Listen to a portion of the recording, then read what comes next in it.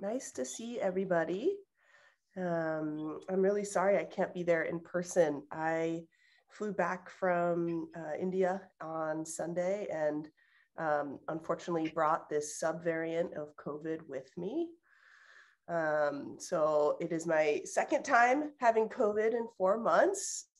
Happily, it's not as bad this time, but maybe needless to say, I couldn't come in person in the center. But am eager to be with you all after a really meaningful journey. I shared with some of you that I was going to Dharamsala and I got to spend some time with His Holiness the Dalai Lama, who shared some incredible teachings. And I will look for the link. The Office of the Dalai Lama, as many of you know, they live stream all the events that he holds there. And this was the first time in which he invited back a group of contemplative scientists, myself among them, to engage in dialogues that he's been doing for 35 years. So really nice to have this opportunity for a lot of the elders in that community, and then those of us more kind of coming up to be in dialogue with His Holiness the Dalai Lama about the nature of consciousness and emotions and things that many of us care about so deeply. So even virtually, I'm hoping to be transmitting some of that inspirational fire to you all. And you know, it's good to be online because I get to feel what my Sangha members are feeling online. Being in person has just been such an amazing shift and change. So thank you all who are in the center together creating that Sangha. And yeah, thank you those online as well. Just in case there are any folks who are new tonight, and for all of us to remember, the San Francisco Dharma Collective is an entirely volunteer-run center, which is a really unique and beautiful thing, especially in the increasingly capitalist extraction feeling world that we live in the Bay Area, where everything costs something, and it's always for a certain purpose, and to come together truly to share the Dharma and to teach and learn as a collective is just priceless, I would say. It's an incredibly important goal for us that folks feel comfortable and connected in the center. And we know the hybrid situation can make that challenging. So we're always interested and open for suggestions and ideas on how we can improve the space so people feel that they can show up and they can practice and feel connected to one another. So please feel free to give us written feedback or email or chat with one of us. This actually excludes commentary on our technological setup because, you know, that's beyond our control. But psychologically, metaphysically, and spiritually, if we can support you, we are all in.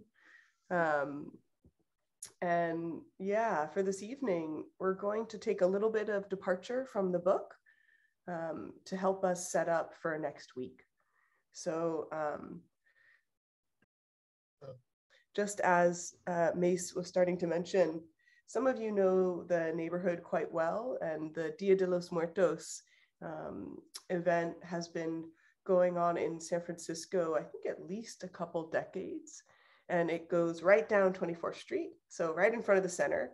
So it kind of precludes our ability to meet there. It will be a really festive and busy evening. But it's really interesting to reflect on the kind of main theme that Dia de los Muertos kind of lifts up for us, this rejoicing, this honoring, this remembering of ancestors. That can be folks who we've lost recently. That can be folks who maybe we never even knew. And what's interesting about the event in San Francisco is, of course, it's a diaspora event coming from Mexico and then mingling with the San Francisco community here. And so you see a huge variety and creativity in the altars that are set up, still with a intention for honoring. And one thing that happens when we honor and remember those who've passed is it makes us think about our own mortality and the fact that we too will be hopefully honored and celebrated. And something we've done together as a Sangha many times in the last couple of years is these 4 remembrances, or this way of bringing in that understanding of mortality to our practice. But tonight we're going to do it a bit more explicitly.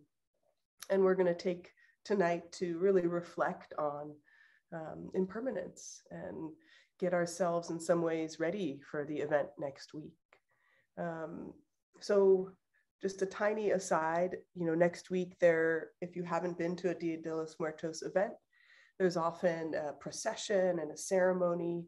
And then there's many altars, often, I don't even know, maybe 20, 40, huge amount of altars that people set up. And anyone who wants to is invited to look at these altars and to resonate and reflect to what's being shared. So this year we are creating an altar that includes some themes and actual objects from a more Buddhist approach to understanding death and dying. And our hope is that you all can participate by either joining us or sharing with us someone you'd like us to honor and remember. So I think maybe Karen there has tonight some note cards for folks to write. At the end of our time tonight, I'll ask folks if they want to write into the chat so that we can, write on a card and put on the altar. And this idea of when we think of loss and especially losing someone we care about, as I think all of us either have or certainly will, at least once and then likely many times over, when it's our loss, when it's just our experience, it is just so much harder to hold than when it's all of our experiences together. Just such a important remembering of that kind of universality of loss that we can hold. Another thing that this holiday really brought up for me is another book. Don't worry, we're not going to start another book yet, but another book which I love, which is called A Year to Live.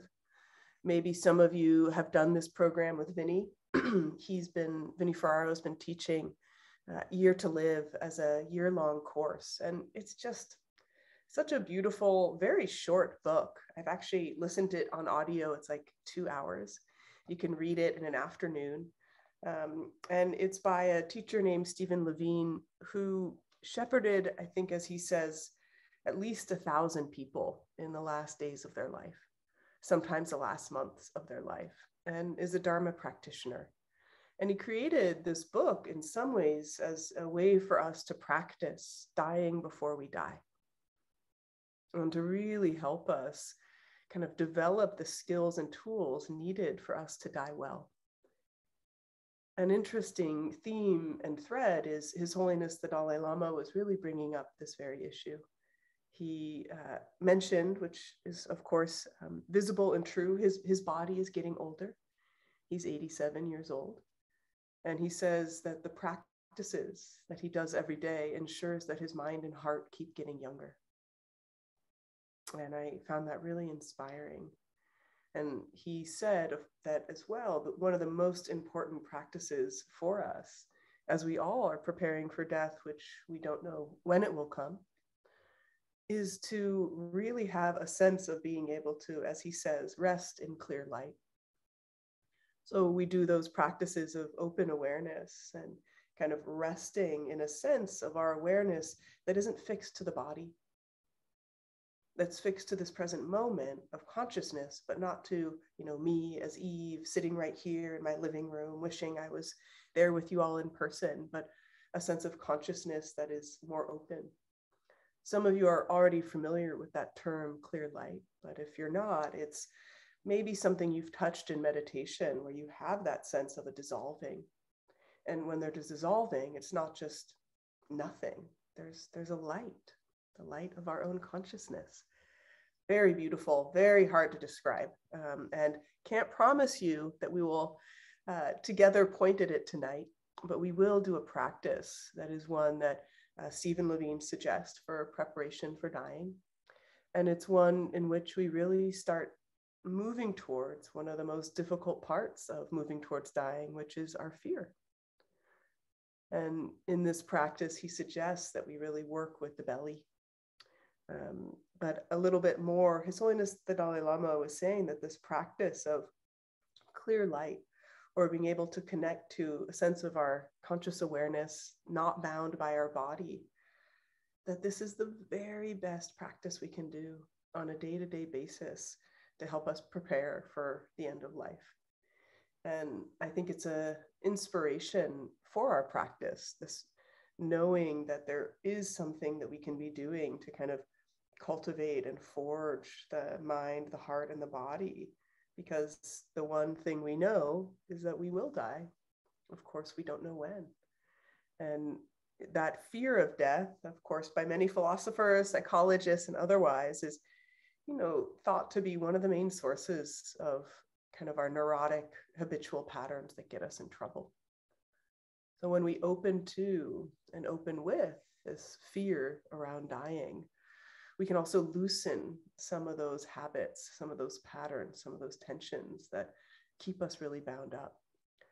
Not to say we shouldn't fear death. I mean, of course, like living is usually feels pretty preferable to most of us, most of the time.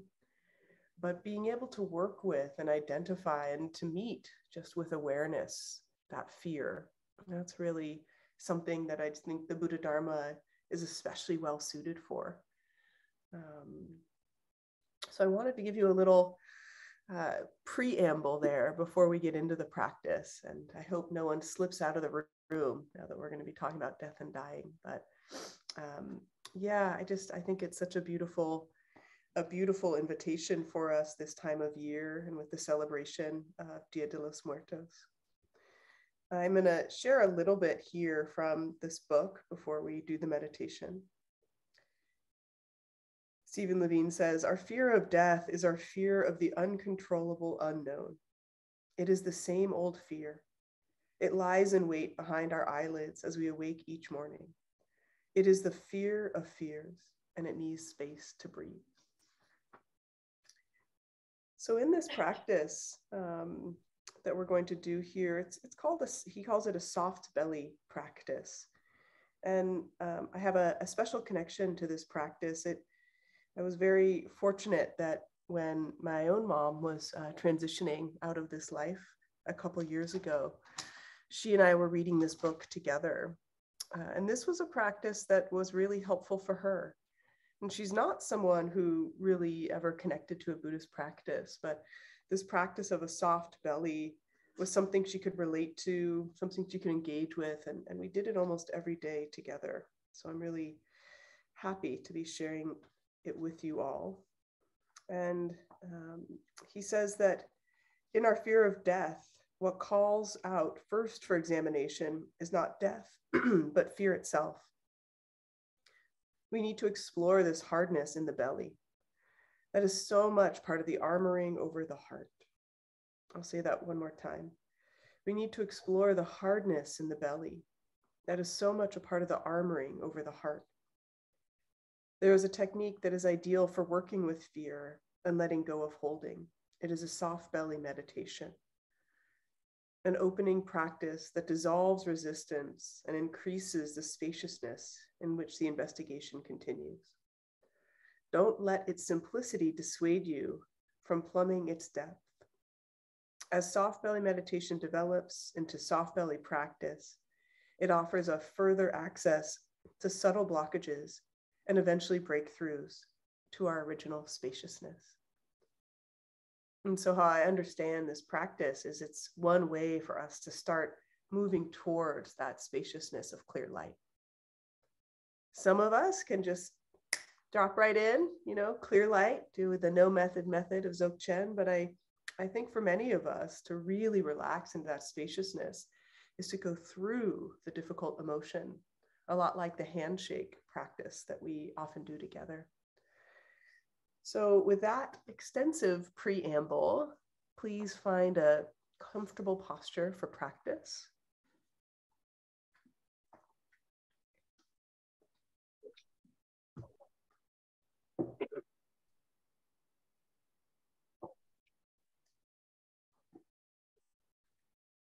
And give yourselves a moment to really settle in the experience of being in the body in this moment.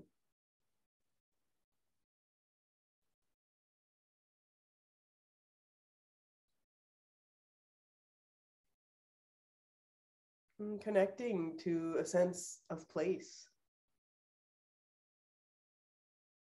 whether in the center or in your home.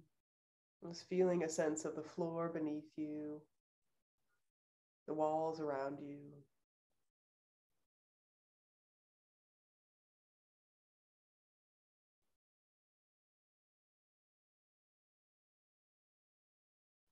And even beneath the floor to the ground and the earth.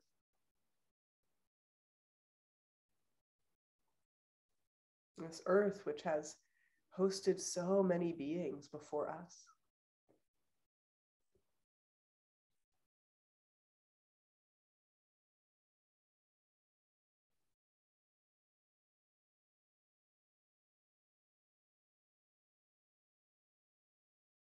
And connecting to a sense of the spaciousness through the sky. For those of us on the West Coast, the darkening sky, beautiful new moon.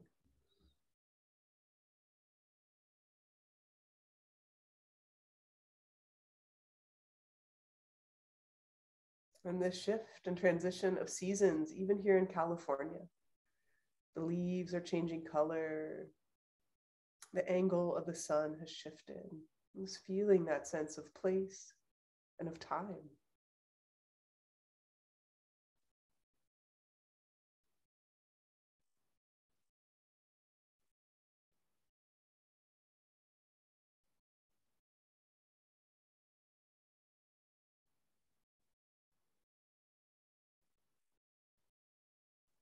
And then feeling that connection as Dharma brothers and sisters.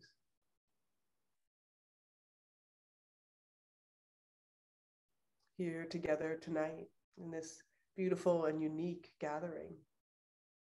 It may never be the same, but for tonight, here we are connected through the practice, through these teachings.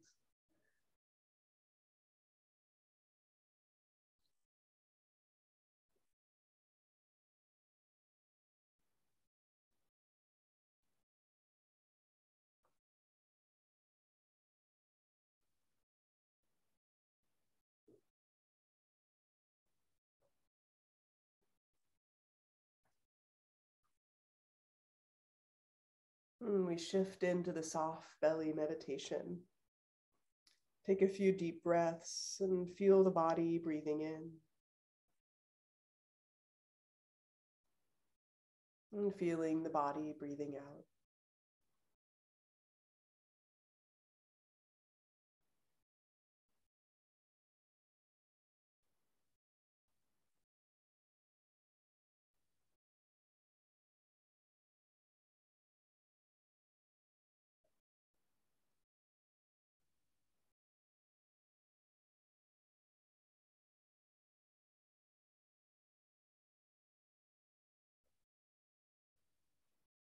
Feeling the expansion and contraction with each breath.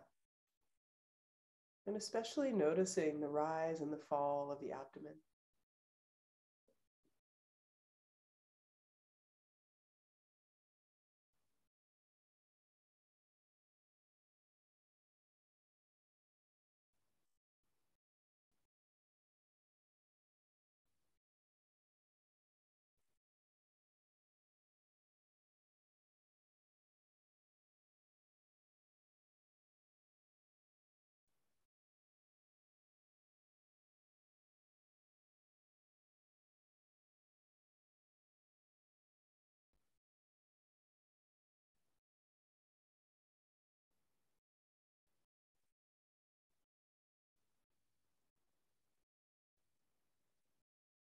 Really inviting the energy from the head centers to descend into the belly.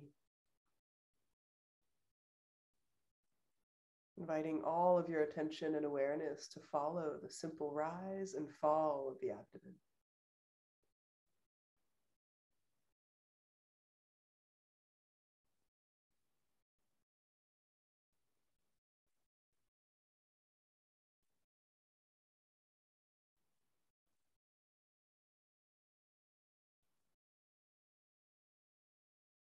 And for the purposes of this practice, we could imagine this is our very last practice.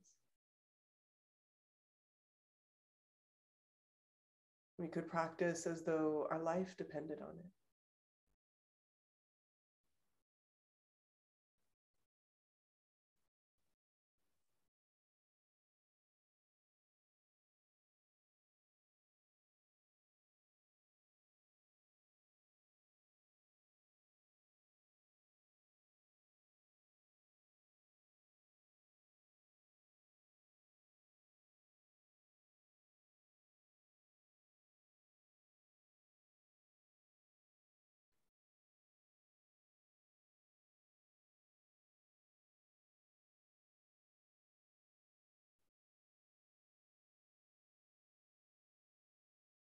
Let your awareness be with the beginning and the middle and the end of each breath as it expands and contracts through the belly.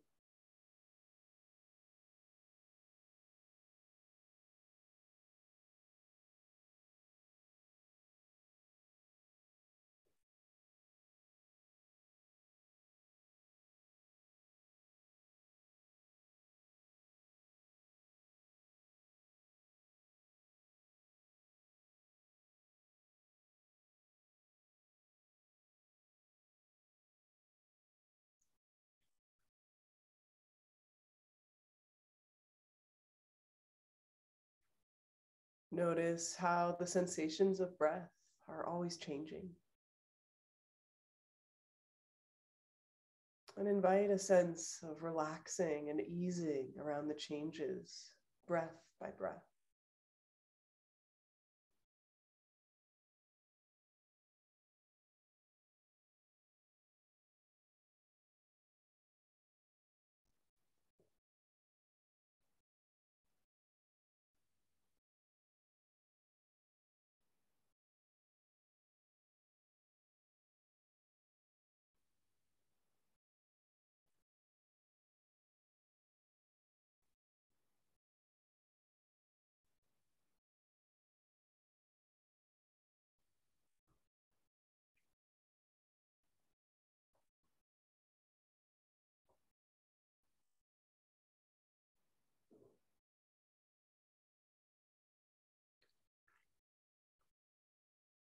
And let the breath breathe itself into the belly, softening the belly.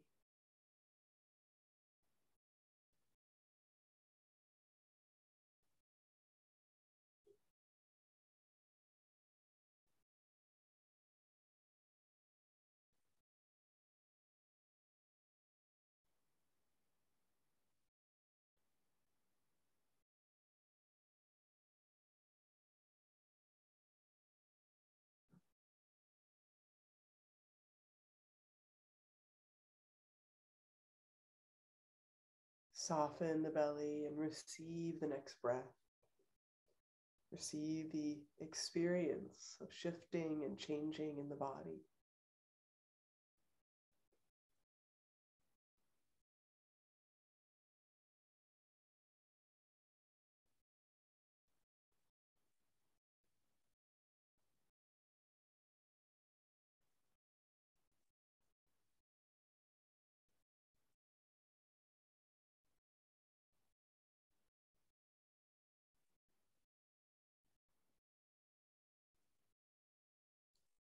Feel or imagine softening the muscles that have held fear for so long.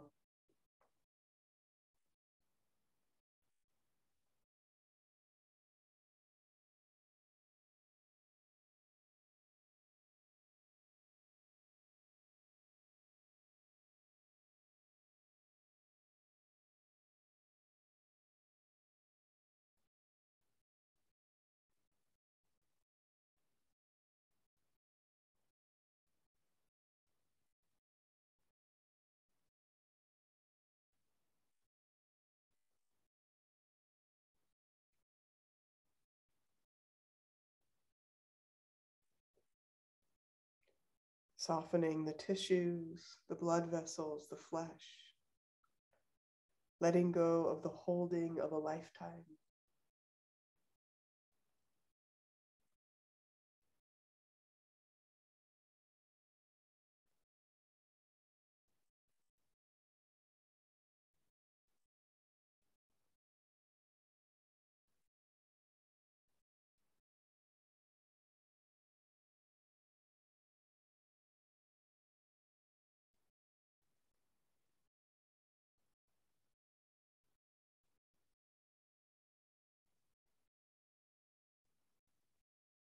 Keep letting go and softening the belly.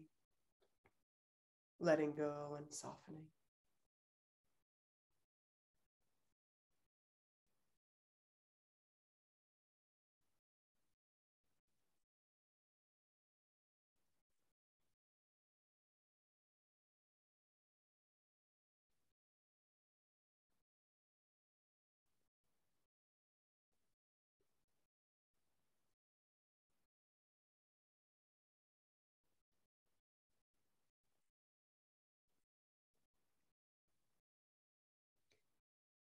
Soften the grief. Soften the distrust. Soften the anger, all which may be held so hard in the belly.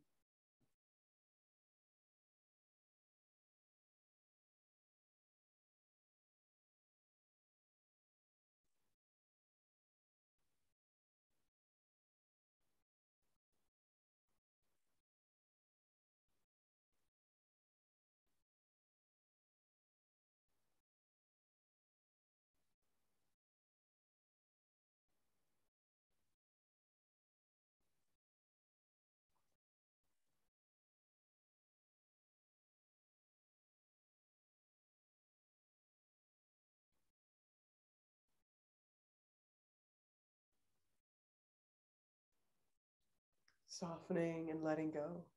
Softening and letting go.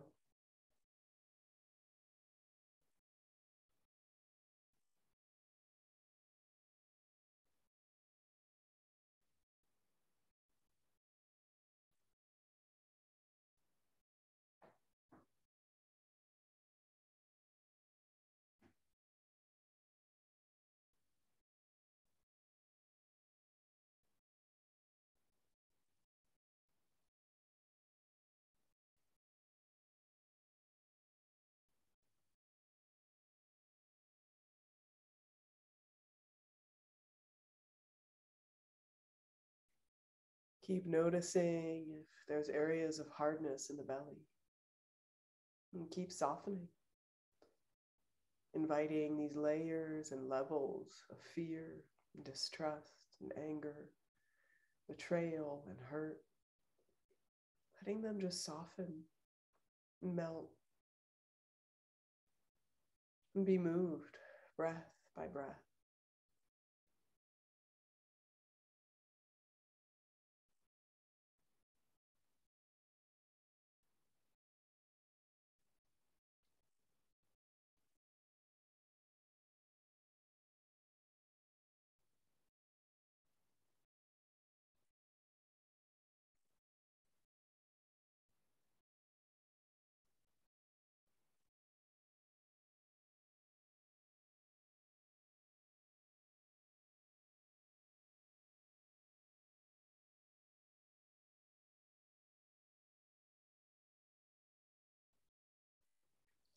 If thoughts come, simply let them come and then go. Holding on to nothing, continuing to let go and soften.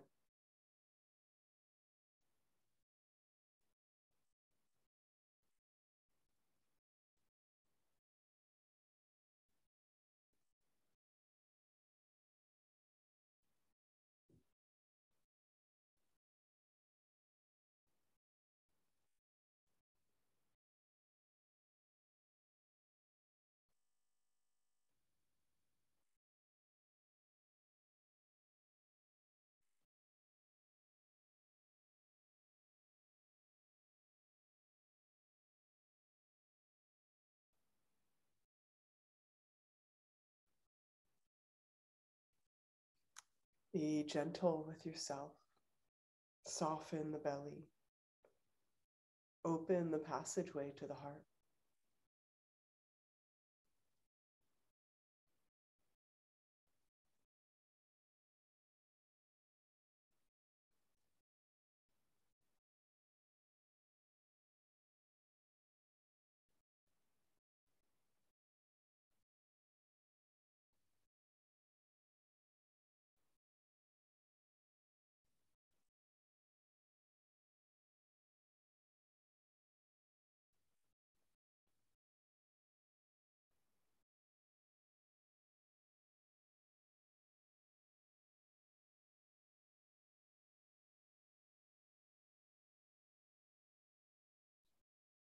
In the soft belly, there is room to be born at last, and room to die when the moment comes.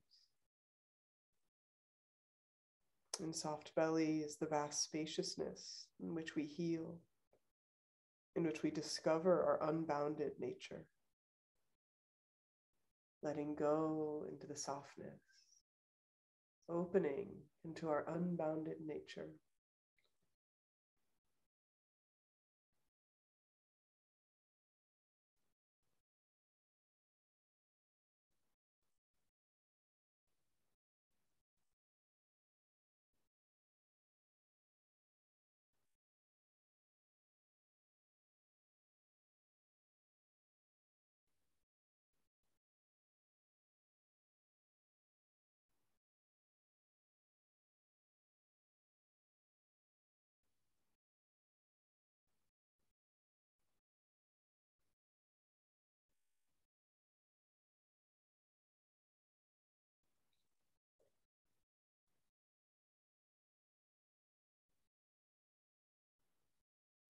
Letting go into the gentleness. Fear floats in the vastness that we call the heart.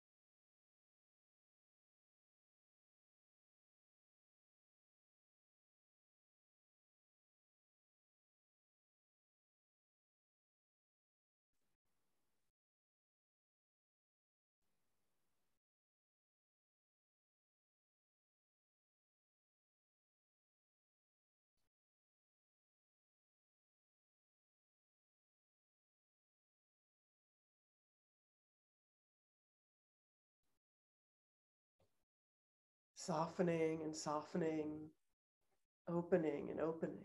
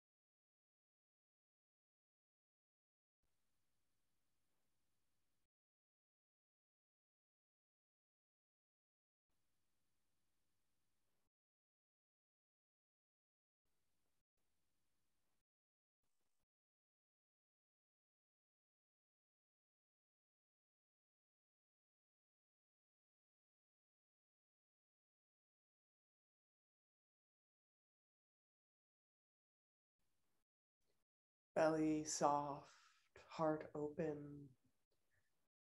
Invite the clarity of the mind.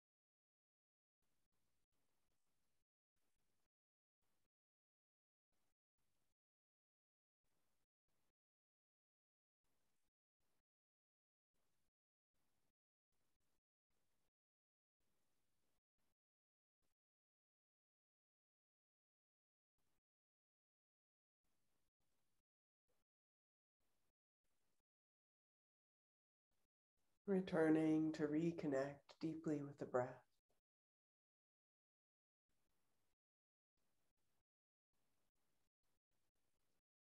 And returning to reconnect deeply with our sense of place and space around us.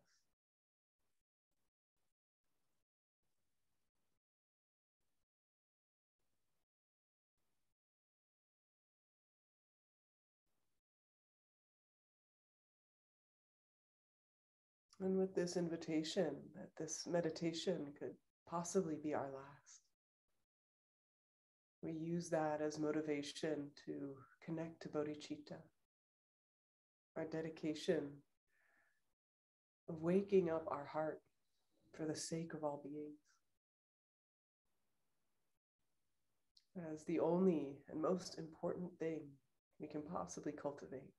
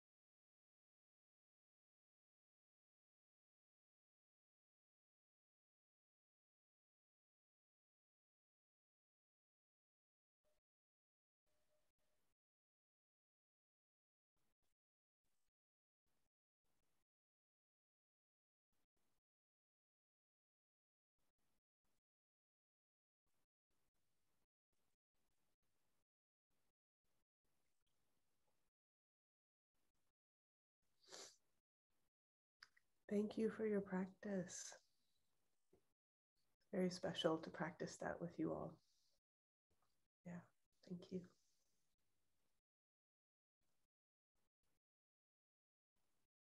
Would love to hear from folks any reflections or questions on that practice. It is pretty much how he wrote it in the book, but I adapted it a bit. There's some words there and shifts, but that's from Peter Levine. Denise, I see your hand. I think someone needs to unmute you though. Maybe I can. Aha. Can I do? Oh, good. Hey, Eve, that was so fabulous. I was unfortunately having to drive during most of the meditation, but when you said our last meditation, I don't know if it's because you're coming back from the Dalai Lama and all of his presence or the meditation itself, or, you know, what you added to it, but everything felt so different. I usually feel my head like a little bobblehead to relax. But in this case, I had a sudden awareness and scanning, and it was just very different and very serious. And we should do this every day. It was just so powerful. Thank you, Denise. I'm so happy to hear that. Yeah, no, it really does. It is a perspective shift. And it's not impossible either, right? So yeah, thank you. Claudia. Yeah, Eve, same thing. Well, when you said, you know, do this practice as if this was our last one, all of a sudden I felt really sad. Really sad. I mean, it's just like,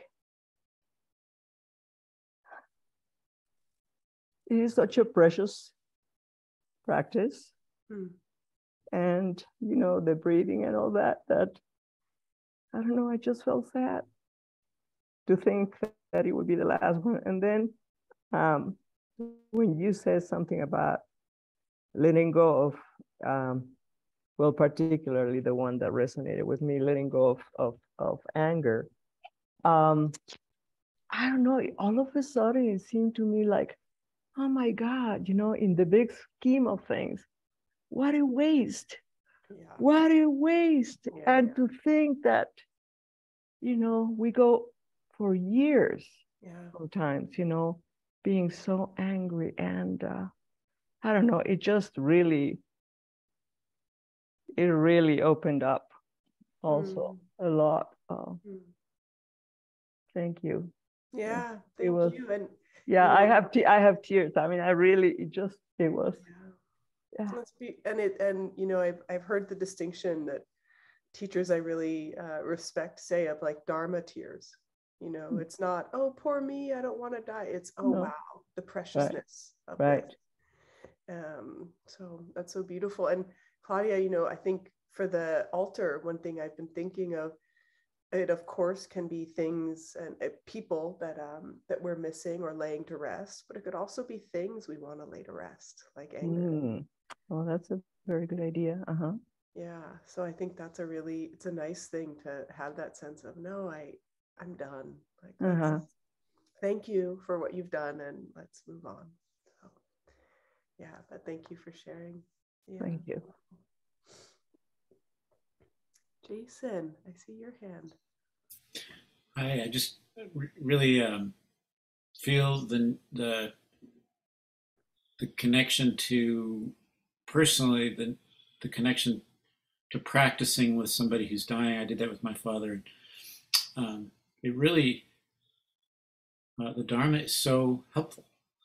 I was reading with him The Joy of Living as he lay dying. I mean, he was literally on his deathbed, and we were talking about this passage where he was talking about physics and the Dharma, and it was like, really investigating this amazing quality and very detailed paragraphs, and he was listening to the very end. So my very last memory of my father was him going, wait a minute, what was that last sentence? Let's go over it again. And we did meditate, but it wasn't like, we didn't do soft belly. We were like engaging in this thought about life and death. So I just have this very profound sense of being with somebody dying. But one of the things I just wanted to comment on was how, like this theme of boundless healing. You said something around boundless presence, boundlessness. But as I was imagining, when I'm sitting, I'm often very aware of my body. And then particularly in this one, I have a sore back and I have like creaky muscles and I feel a little bit under the weather. And I was like, the idea of boundlessness just became very like, almost like, oh yeah. Almost like that would be such a relief, Yeah. Just kind of, and I just thought about that as I was, imagining that state. It really was quite new. Something kind of clicked there. Boundless. Wonderful. Thank you, Jason. Yeah, and I think, it's so beautiful to be able to share the Dharma with folks we love at the end, if possible, not always possible. And I just want to point out what you're lifting up here, which is that sense of boundlessness. And, for any of you who've read the Tibetan Book of Living or Dying or Tibetan Book of the Dead, there is these very clear articulations of different steps of what happens with our consciousness and when our body, when they become decoupled. And, it's quite interesting to imagine that process or visualize that process, and in some ways actually kind of like prepare for that process. And I think that sense of boundlessness is where possibly, again, only if this is something you feel drawn to investigate personally, but it's where our sense of consciousness is decoupled from the body, and we can touch that in practice. And one thing you hear, especially in the Dharma text, is that people, as they face, the last moments of life, can become very afraid of the boundlessness. They start to get a glimpse of that boundlessness, and it's like, wait, what? I'm used to being confined in here, in like this level of duality of me and my direct, my experience, my ruminations, and that can be really destabilizing. So when we practice this, it means that when we face, the boundlessness, we will be less afraid, which again, what a beautiful thing to hope for and practice for. Yeah, thank you. How about folks in the room there on 24th Street? How are you all doing? Anyone want to pick up a mic and share anything?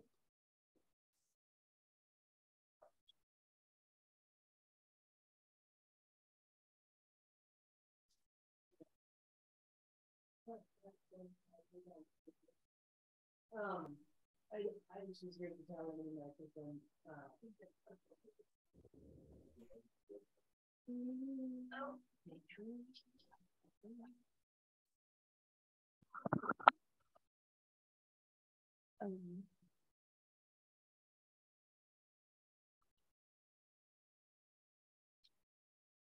Can you hear this, Eve? Yes, we can hear you. Okay, I'm gonna drag this over to Pamela. Thank you. Hi, Pamela. Hi. I was just coming in at the tail end of that meditation, and so I don't know the entire arc of what was going on. But when I arrived, I perceived that we were doing the meditation, kind of dropping into the belly and breathing. Was what I perceived, and that's what I attended to. Which was interesting to me because I've been doing a lot of bringing the awareness into the belly, like as a sort of practice. And one thing that I've noticed, it's been this kind of Discovery Channel thing. I have a lot of like somatic body sensitivity, and that I've come to find, to be an enjoyable experience of meditation. Especially like after doing lots of practices like handshake or whatever, kind of clearing the field a bit in the other areas of my body. But anyway, in the belly, as I'm practicing in that region with awareness, I had a myomectomy, right? So I had an abdominal surgery a long time ago now. And it's been very interesting because the sensitivity and the level of sensation is actually quite dull, because of the nerves don't function in the belly the same way that it functions in the rest of my body. And so I've had to bring more. It's kind of an interesting thing because I think in the rest of my body, I'm so used to all of the sensitivity. And so there's there may have developed an expectation of experience, right? And then as I move into this part of my body where the sensitivity is just completely different, it's like a totally new landscape. It's a totally new exploration of like, what does it mean? Like, what is having awareness in an area of your body that is essentially kind of numb in a lot of the place where I'm bringing awareness? And what is like aware, like, it's just like, it's just, I don't know. It's a comment. I don't have any great thing beyond this to say. So anyway, I thought I would just share because I had been reflecting upon this earlier today in some conversations I was having, and have been reflecting upon it. And then to arrive into the meditation and have that be like, just of like, oh yeah, just in case you forgot about this piece here, we're just really emphasizing it. Thank you. Yeah, the preamble was on preparing for death, so it was a little different. But I think nonetheless, it's interesting what you pick up on there, because in the book, Peter Levine does say, like, essentially how we are with our pain is a really good way to understand how we are with ourselves in our life. And so he gives this example of if you're moving through the room and you accidentally like whack your elbow on the side of a counter, do you, curse yourself and say, "Okay, like God, why are you, do you give yourself a moment to really feel it and take care of yourself?" And just inviting us to bring awareness to how we meet our pain, or in your case, how we meet our numbness. And, do we give it the kind of careful attention as you're doing of what's this like? And how can I be with this? I think it's I love that invitation. And another part is having a cold and, modern update to the book, having COVID, treating it as though it is, dying or preparation for dying. And so today, working with this book, I was really thinking about like, wow, what if I wasn't going to get better? What if this really was? And like really kind of lending your consciousness to that, and to, as Claudia pointed out, to the grief of that, to the sadness of no longer being part of the ongoing linearity of the story of our life and our friendships and our people. So interesting explorations. And I do think working with numb areas in our body or painful areas in our body is such a great place for the softening. So this practice is so good for that as well. Yeah. I saw that Bill had his hand up. I don't know if he still does.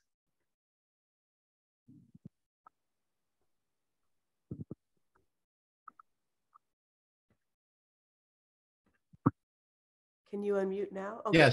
Yes. Well, welcome back, Eve. It's good to see you, and hope you get better soon. And hello to everybody in our virtual Zoom circle here. But I wanted to thank you for the soft belly meditation. Your version of it was lovely. I did the program Year to Live with Vinny a couple years ago, and you reminded me of a part of it that I had sort of like forgotten about, that I really, really liked. That soft belly meditation is, it's useful in a lot of ways, intentionally making your belly soft and using your diaphragm to breathe. It's actually helpful for digestive purposes and things like that. There's a physical component to it that is really, really helpful. And so thanks for the soft belly meditation. And that program, that Year to Live thing that Vinny, and now he's got a partner doing it, Frank. Yeah. If anybody has a chance to do it or look into it, it's kind of beyond words for me to describe. It's a lot about dying, but it's also the name of the program. The name of the book is A Year to Live. Yeah. And the transformation, the trip that you go on over those 365 days is, it's amazing. Yeah. And so if anybody has any interest in doing that, and you get to learn the soft belly meditation. Thank you. Thanks, Bill. Yeah, no, I think it's such a great program. And if you don't have the time to do the program or the means, you can do it with the book. It's so nice to do with the Sangha, but you can. And I've made a practice the last 4 or 5 years of reading this book in December at the end of the year, and just kind of having it in mind. And I'm going to share, some parts of the book with us all tonight, because there's just a lot of really beautiful parts of it. I did see that there was a question on the handshake practice. So that's a practice that often I will guide us through, and it's a practice by Tsoknyi Rinpoche. And yeah, if I get a moment, I actually realized that there's a really wonderful free version of the practice from the Wisdom and Science of Emotions Summit last year, in which Tsoknyi Rinpoche describes and leads us through a handshake practice. So if I get a moment, I'll put it in the chat for you, Rose. And I see the Dharma Collective has a hand up. Hello, can you hear me? Yes. Hey, this is Daniel. And I just wanted to share about my experience and to see if you had any comments. I found this very challenging. And for me, the best that I could do was to be with it, and to try and practice not resisting that kind of tension in that area that I've lived with, you know, for most of my life. That kind of like what resists persists kind of a thing. Mm-hmm. So that was kind of the best that I could do. And I wanted to see if you had any comments on that. Yeah. And so I understand it. There was like being in the belly itself was like hard, like difficult, uncomfortable. Is that? The softening was very challenging for me. There was a little bit towards the end where I actually started to imagine actually like cotton-like material. I was actually thinking of something soft, and that was helping a little bit. But I felt like instead of being frustrated through the whole meditation that I wasn't, you know, that my belly wasn't softening the way that it should, that I would sort of allow myself to be with it the way that it is. Yeah, awesome. Yeah, yes, you got it. And I think, you know, in general, it is really, as I think you already are onto, is like, how can we more nakedly meet whatever our experience is? And as you were mentioning, the kind of the resistance to it, it's like an attitude we have, like, oh, it should be different. And it is really tough with, you know, especially if there's an area, like if you're being directed to the breath or to the belly, and that's a challenging place. I think it's a especially kind of difficult circumstance to put ourselves into, but we can always, as I think you're mentioning, we can always work on like, how am I meeting this? So in general, you know, my practices the last couple of days, maybe needless to say, haven't been as clear as they usually are, right? Especially the first couple of days, just feeling really draggy and dull. And I was catching myself just being really frustrated. And what is the allowance then that I can make of like, yeah, you're sick. You know, your meditations are not going to be that good right now. And that's okay. Or you're tired. And I think that whenever we can kind of find the attitude that we have towards ourselves when things are hard, there is an opportunity for real kindness. But we don't have to stay too long. It doesn't have to be a battle. And so I should have said this, but I will say it now, which is, you know, if the belly isn't working, you can really just reorient to another neutral place. Like for many people, just that's why he focuses on it. The belly is, like he said, the armor over the heart. It's where we like clench, and there's a lot of fear and anger and just difficult unmetabolized material there. And so maybe we want to start by softening through the kneecaps or through the ankles, and somewhere where just there's less sensation, but we can still invite that practice of softening. How does that sound? Yeah, that's helpful. Thank you.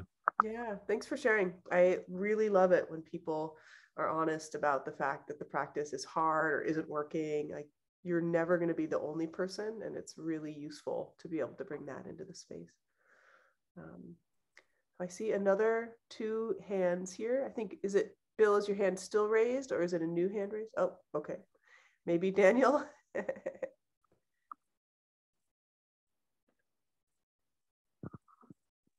Hi, Daniel here. Thank you so much, Eve. I found there was some real key things you said that, and I've normally, you know, I focus on my breath when I meditate, and I focus on the pause at the end, you know, and I kind of fill that void right there with whatever, with nothingness, you know, really just try to be there. But you said something really key, and it was like focus on the belly, which again, I don't think I've ever really focused on the abdomen itself. You know, there's been a choice between the nose or the tip of the nose or something in my abdomen. I always seem to pick the nose. But you said focus on your belly as though your life depended on it. And, you know, as soon as you said that, I really fell into this idea, like, what if I had to do that? What if I really had to focus on my belly in order to stay alive? Yeah. And I'm telling you, I don't know what it is, but I mean, obviously it's in the air tonight, you know, but I recently had a very profound dissolving experience. And so I'm able to see the relativity. It's like sometimes it's like right at the tip of your nose, and it's always been there in meditation, but just the enormity of it without my ego involved, and the absoluteness of it was my lodestars, like what I know I can shoot for, and so while I was doing that, focusing on my belly and doing it as though my life depended on it, it wasn't like I was frantic, but it was like, this is really important. Yeah. And I fell into a really deep place, and I found myself like, I don't know how long I was there, but I kind of went like that. I was nowhere, and I just kind of came back out of it, and then I had to recenter and stuff. But thank you so much. It's a great tool. I mean, this is the way I'm going to do this from now on. Soft belly, whatever you want to call it. Thank you. Thank you, Daniel. Thank you for sharing. And yeah, I mean, I think, again, it's that framing, and truly our life does depend on it in a very practical way, right? Our reality is our perception. So how we see the world. And for many of us during meditation and during a lot of our waking life, we're perceiving the world through the veils of rumination and worry and regret, right? And we're living our life that way. Not all of us, not all the time, but we're maybe not as capable of bringing and holding our attention to whatever is happening in the present moment. And it is, maybe needless to say, it's really compromising the quality of our life. So even if we're just ruminating about the world, there's a lot of suffering in this world. And it doesn't take a lot to get ourselves kind of caught into a pretty meaningful place of despair or worry. That has physiological impact on our body. That makes a really big difference on our overall health and well-being. And this is not to say that we should bypass and ignore and avoid what's hard, but that ability to choose what we focus our attention on is actually a life-saving ability. It'll preserve ourselves. It'll allow us to kind of be with in the moment what we need to be with, and then place our attention elsewhere when it needs to be placed. And, I really do think it is probably the most important thing we can be practicing for our own and others' well-being. So thanks for highlighting that, folks. And, of course, if it's not easy, it's still actually a good, it's still, not that it's still working, but it's still the practice. The bringing back of our attention is just as important as sustaining our attention. So to not get discouraged if it's harder to stay there, we aren't feeling that. The coming back is really good training as well. Cool. I'm going to read just one or two things, and then Claudia, I will come back to you there. So I wanted to share this. I really like the very introduction here. He says, this book, or this practice of thinking about and really imagining and reflecting on if our life is a book of renewal. It's not about dying, but about the restoration of the heart, which occurs when we confront our life and death with mercy and awareness. It is an opportunity to resolve our denial of death, as well as our denial of life, in a year-long experiment in healing, joy, and revitalization. He does say a little bit later that you don't need a year. You can do this in a month or a week or a day. So together we're doing it for a night, right? Of just really thinking about, wow, if this was our last meditation, if this was our last Sangha, what's the quality of presence that might, give for us, and the kind of preciousness we might feel for this experience. Claudia, did you want to?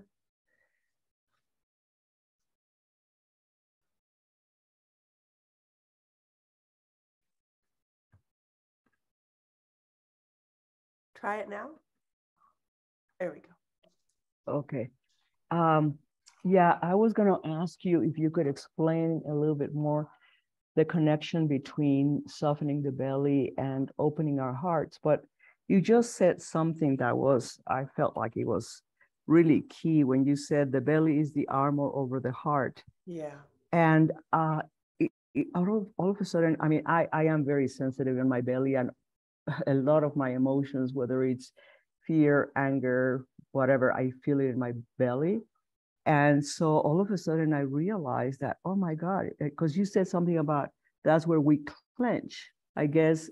And so I just wanted to ask you if through this practice, is it that by softening the belly, we are becoming more vulnerable, and therefore more in touch with our true deep feelings and emotions. And I remember, I mean, I just remember during the course of cultivating our emotional balance, one time I was doing a meditation, and my belly was really soft, but then I felt a lot of fear because I was aware of that vulnerability. Yeah. And I kind of like stayed with that for several days, kind of, just sent a question to the universe, the subconscious, and see why is this happening. Yeah. And I did get an answer, something emerged, but I was wondering is that the purpose? Is that it?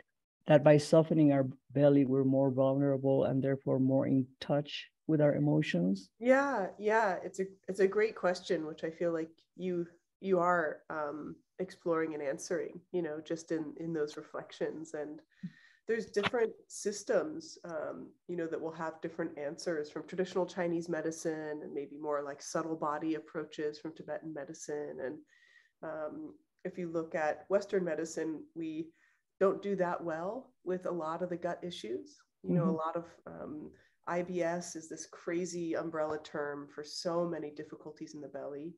But the one thing integrative medicine agrees upon is that there's a kind of, it's not just symptoms coming from your belly, right? That there is an actual psychosocial experience, right? Our heart and our head are involved.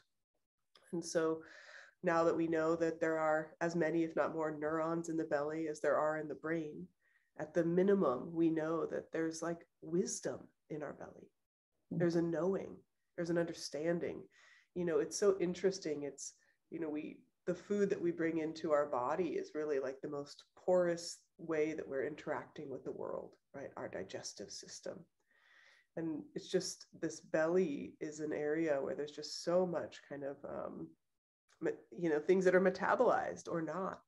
And if you look at these, these wisdom traditions, like traditional Chinese medicine and other systems, of course, each of our organs has something else to share with us and teach us. And I think it's really useful, as you noticed, Claudia, is to notice, when does our belly feel relaxed, if ever? And I definitely have done that practice myself. And when my belly's relaxed, things are good. Like that is a time. I like this idea of us being vulnerable. Like we know with kitties, right? They'll roll over and show us their belly when they're feeling safe and loving, and that sense of kind of bearing our vulnerable side.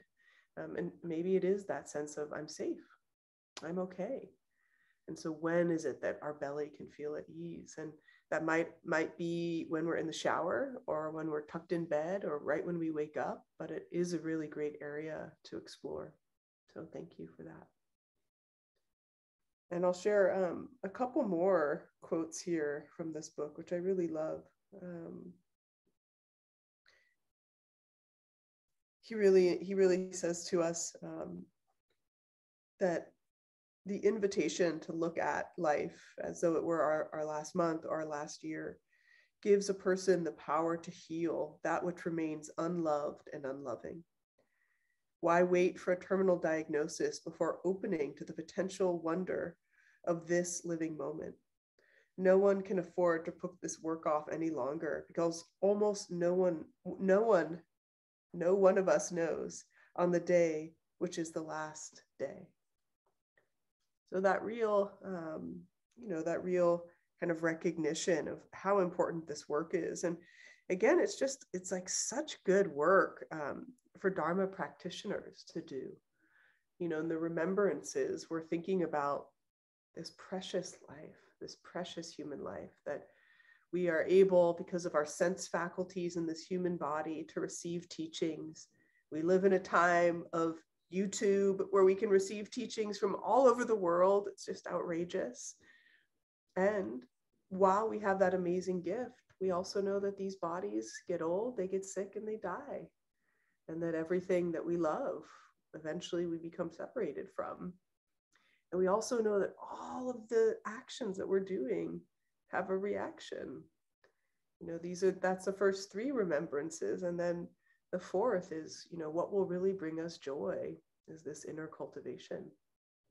And and they're called the remembrances. And I think it's ironic because it's just so easy to forget. Like maybe even through our morning practice, we kind of hold in mind like, oh yeah, gosh, who knows what could happen this day? I should really focus on what matters. And then halfway through the day, we've gotten in like some sort of silly fight, or we're being judgmental or whatever else, right? So hard to keep this alive for us. Yeah, and you know, I think I mentioned this earlier when I talked about how we can understand our pain as related to one another, but I wanted to share this passage. He says that pity arises from meeting pain with fear. Compassion comes when you meet it with love. When we attempt to escape from our pain, we feel a sense of helplessness. When we open to sensations at the very point of their origin, softening into an awareness that embraces rather than disclaims its momentary inheritance, we experience compassion and even gratitude. So I love this idea that when we attempt to escape from our pain, we feel helpless. When we open to it at its very origin, that softening, that awareness, it's like an embrace. And that we can have compassion for our pain and even gratitude. He goes on to say, as I was mentioning earlier, every time you're ill or have a headache, instead of turning on every appliance in the house to distract yourself, settle into the moment as it is and soften around the discomfort. We've been conditioned to withdraw our awareness from the unpleasant, break that imprint. Whatever limits the entrance of awareness limits healing. Allow awareness to go where it may never have been before. Let it enter directly into the field of sensation, radiating from the discomfort. Soften and explore the constant state of change within the sensations. Send loving kindness wherever. Don't be embarrassed to have this much love for any part of yourself. So sweet. And I love his focus on just the healing power of our awareness. You know, anything we can meet nakedly with our awareness.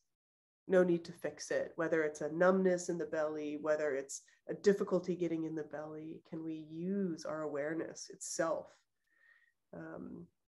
as a way to work with discomfort? He says, when we begin to respond to discomfort instead of reacting to it, an enormous change occurs. We begin to experience it not just as our pain, but as the pain. And it becomes accessible to a level of compassion perhaps previously unknown. When it's the cancer instead of my cancer, I can relate to others with the same difficulty. And I can send compassion into the cancer rather than helplessly avoiding it, turning its pain into suffering. As this experiencing of the personal in its universal aspect develops, we feel a great weight lifted in what can be seen, and now what can be seen as the mind. This idea of experiencing, the personal in its universal aspect with our pain is so powerful. I feel like that's really such an essential part of meeting our fear, meeting our resistance in some way to our difficulties. Something, of course, we've talked about when we did the Guide to the Bodhisattva Way of Life and so many other texts. This is very core Dharma, this idea of kind of de-reifying and depersonalizing our pain. But it's just such an important message for us. one other here I wanted to share. See if anyone has any questions. He says, in our fear of death, what calls out first is for examination is not death, but fear itself. We need to explore this hardness in the belly. And I just, this idea that the fear or the fear of death and dying, that is the part that we are wanting to experience. And he goes into a lot of technicalities on the fact that there are such better regimens and protocols for pain maintenance at the end of life. And a lot of what we fear is actually discomfort. And I think it's a bit more than that.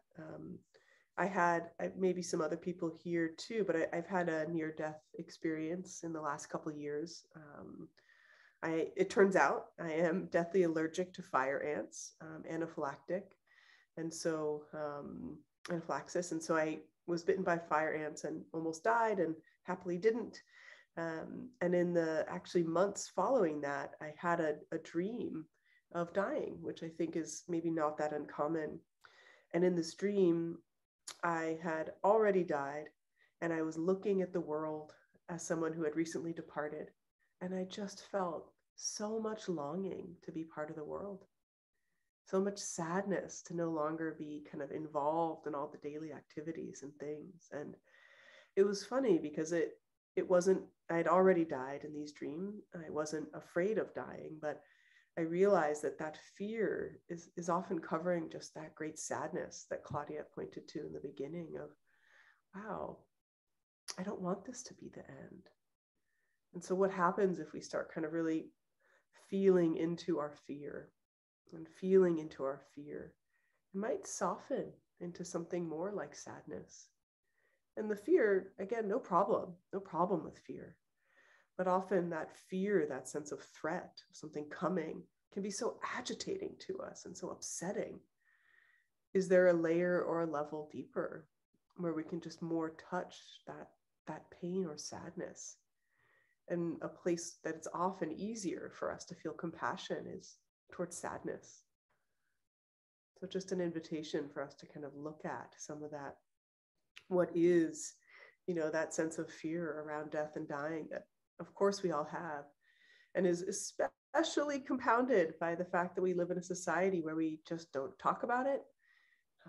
We don't see it. It's kind of removed from us. It's very hard to really gain access to an everyday familiarity and understanding of what it's like to be around death and dying.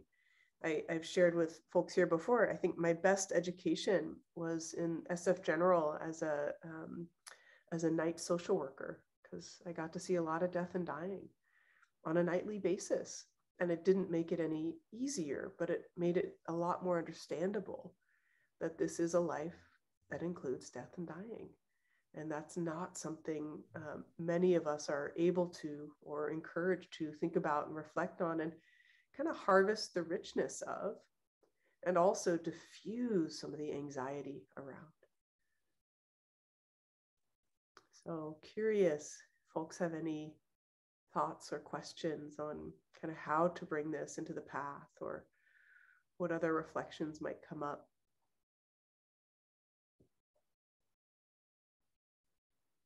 I feel like I see Jimmy thinking even. Oh, nope, I see someone even behind. Yes. This is Tom at the center. Hi, Thank you for all of that. And I just, bringing that up, it really brought forward, I think, and also the vulnerability of the soft belly brought up for me that I've had a person very close to me who's been kind of chronically suicidal for many, many years. And for this person, there's a feeling that, death is an answer in a certain way. It's sort of like finally I'll get to escape from this, this horrible pain, which I've very much tried to empathize with and tried to visualize and understand and, to try to relate to, because without that, I feel so helpless. And the helplessness is like, there's anger there because I don't, there's a sort of fundamental way that I feel disturbed by it, and I can't do anything about it. It feels like I've tried to fix it and many, many ways and realize that that's not helpful at all to anybody. And then I do think that there's a deep sort of sadness that's really, when people talk about boundlessness, it sort of feels like there's a kind of boundless sadness that has to do with this moment. And in a certain way, it feels like it, I kind of bounce back and forth between, it makes it feel very precious, like who knows if this is the last day I'll be able to talk to this person, or if this is the last thing I'll be able to say to this person, which makes it all very, sort of almost too meaningful, because, if you sort of say, you can't say something like sarcastic or facetious or make a joke or think, oh my God, suppose that's the last, so there's this way in which it feels like it's very, ties me up in a knots, I think. And I think a lot of that is really when I think about stomach and belly and hardness and tightness, and I think a lot of it is wrapped up there. And I just don't, I don't know. When you said that, I just was wondering if you or other people had thoughts about how to be open to not my own death, which, I'm not, I don't really feel one way or another about. It feels like, okay, whatever. But the death of somebody who I feel, the potential death of somebody who I feel very close to and is very important to me. Yeah. Thank you for sharing that. And my heart really goes to this person you're describing and that struggle of not being sure that life is worth living, and that the pain of this life is so great that not living feels like a better alternative. That's of course not an uncommon experience, and a lot of people suffer that way. And I think your question points to even like a greater piece, which is some of us might feel like my own death, like, okay, whatever, but oh gosh, this beloved person, that really, like, that is where the squeeze really starts for us. And I think that's a really beautiful reflection and another way that we can kind of work with that vulnerability you're describing, because it is true. We have, of course, no control over our own death, but even less over others, right?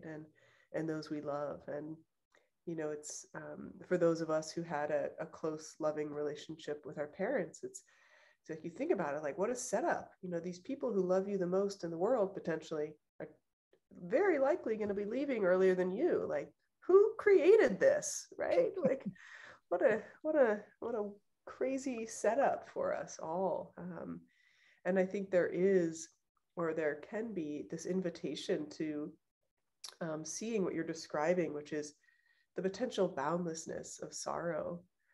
Seeing both that boundlessness actually isn't like an abyss, but it is in some ways like an ocean.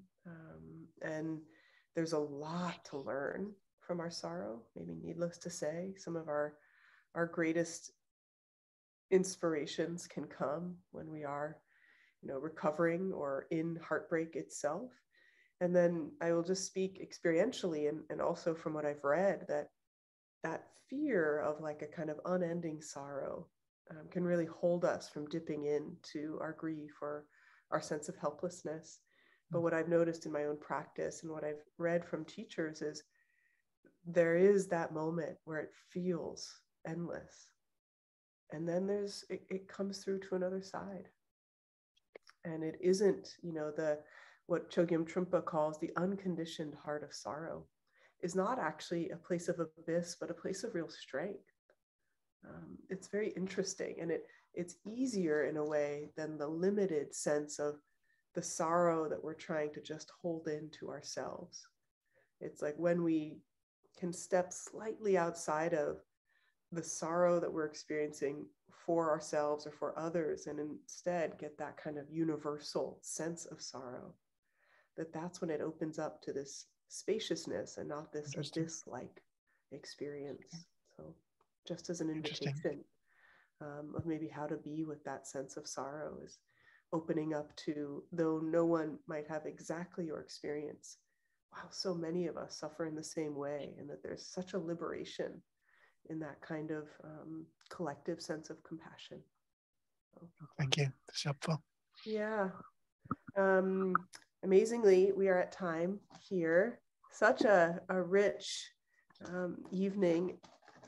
Sorry for my congestion, but I'm so glad I could be with you all. So let's take a moment and really dedicate the merit of this time together. So closing your eyes if that feels appropriate, and bringing your hands together towards the heart, and just a posture of offering. And connecting to the belly and the heart and the head. And feeling just the presence of the body in this moment.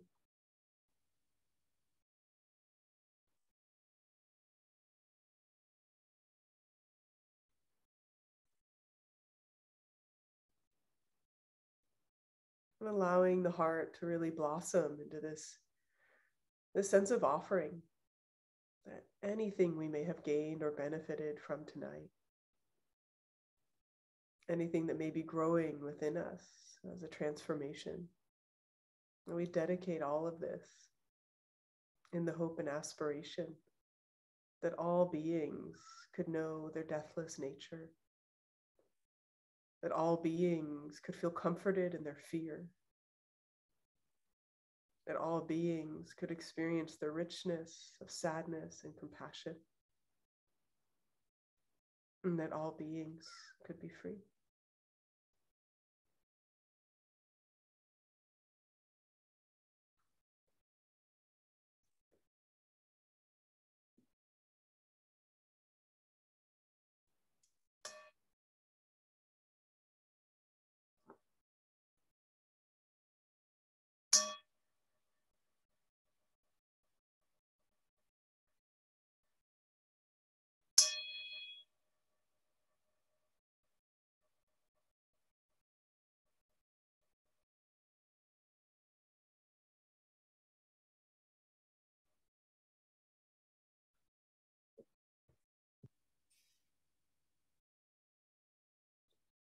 Thanks, everyone. So we won't be in person in the Dharma Center next week. We will be in the park. And there's information about that on the website, how to get there. And for folks in the center tonight, please feel free to write down any names that you'd like us to include on the altar. And for folks online, if you want to add any names for us to include on the altar. And for those who feel comfortable and interested, we would love to see you. We'll be there from 5 p.m. to 9 p.m. And we'll have like big kind of Tibetan Buddhist inspired altar. So yeah, it'd be really great.